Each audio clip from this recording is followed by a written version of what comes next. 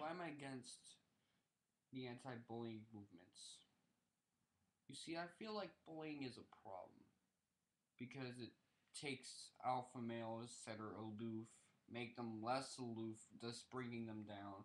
It makes beta males more aloof, bringing them down as well, which is something that's becoming a problem because we need more alpha males and natural social order is being destroyed because everyone's a little bit devoid of being badass because they're either being buried for being beta male, which makes them more beta male, or they're doing the burying and also getting rid of that mystery behind them.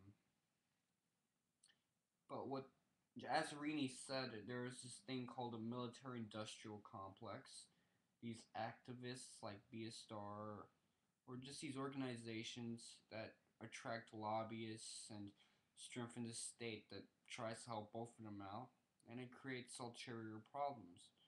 Some of the solutions to bullying include regulating for hate speech, or just what people say when they're hectoring other individuals, which might have some negative consequences to it because you can't hand these guys this kind of power. There's ulterior motives behind it.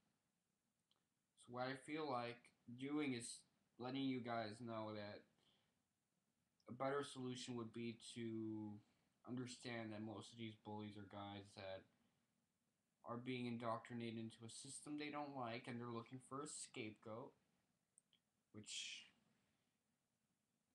isn't a problem that you grow out of.